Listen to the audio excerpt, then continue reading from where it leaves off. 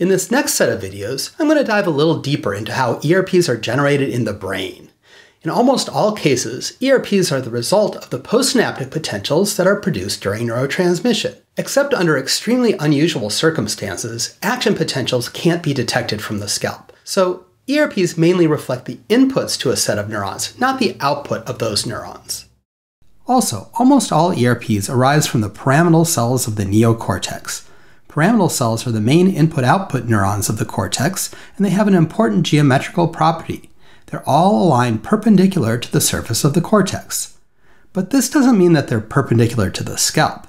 The cortex is all folded up, so the pyramidal cells in different patches of cortex point in very different directions relative to the scalp. Interneurons don't have this kind of consistent geometry with respect to the cortical surface, so they don't contribute directly to ERPs. Okay, now let's talk about how postsynaptic potentials in these pyramidal cells lead to voltages that we can record on the scalp. This will be a highly simplified version of a complex sequence of events. You can read the details in these review papers.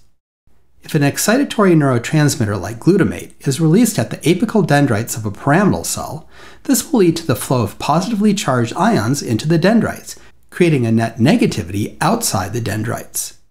Any electrical circuit needs to be completed, so you'll get a net positivity near the cell body. Together, the negatives and positives create a small electrical dipole.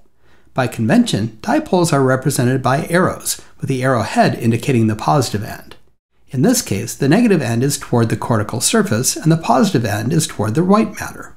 If we instead had an inhibitory neurotransmitter like GABA released at the apical dendrites, the polarity would flip, and the positive side of the dipole would point toward the cortical surface, and this would reverse the polarity of the voltage we record from our scalp electrodes. From this, you might think you could use the polarity of an ERP to determine whether you have excitation or inhibition, but sadly, you'd be wrong. There are several different factors that combine to determine whether we see positive or negative at our scalp electrodes. We can't usually draw any conclusions from whether a component is positive or negative. Of course, the voltage generated by a single neuron can't be recorded from the scalp.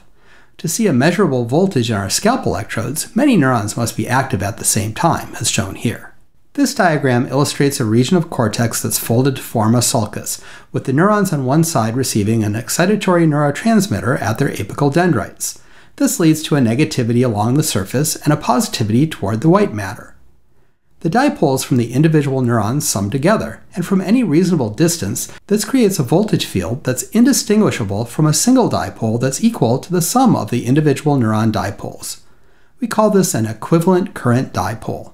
When someone talks about the dipole for a given ERP component, they're referring to an equivalent current dipole that conceptually represents the summed activity of the region that produces the component.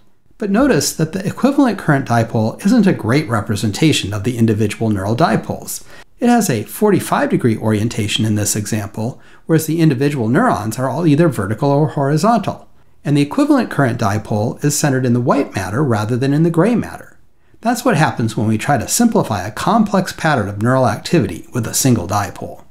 It's also important that the cortical pyramidal cells are parallel to each other, allowing their dipoles to sum to a large value. If the neurons were randomly rotated, their dipoles would cancel out. As a result, you can't get ERPs on the scalp from areas like the caudate nucleus, where the neurons are randomly oriented. Now let's zoom out and look at our little area of cortex within the context of the entire head, which we've simplified as a sphere. On the surface of the head, we'd have a negativity on one side of the dipole and a positivity on the other side. The strength of the voltage varies from location to location, and there's a belt of zero voltage separating the negative and positive sides. I'd like to end this video by making 4 key points about scalp-recorded ERPs. First, the voltages travel from the neurons to the scalp instantaneously. The moment you see an ERP effect is the moment that it's happening in the brain. Second, the voltages we record from the scalp are the actual extracellular voltages produced by the neurons during neurotransmission. When you record someone's EEG, you're picking up the actual voltages created by the neurons in that person's brain. This is very different from fMRI, where you're seeing the effects of neural activity on blood oxygenation, which takes several seconds. A third point is that a given ERP is negative on one side of the head and positive on the other side, with voltage everywhere except at the negative to positive transition. Finally, the voltage fields from a given brain area spread out broadly as they're conducted through the brain, and the high resistance of the skull causes them to spread even more widely. In many cases, the electrode with the largest voltage is quite far away from the generator. For example, the N400 appears to be generated way down in the temporal lobes, but we see it on the scalp at the central and parietal electrodes.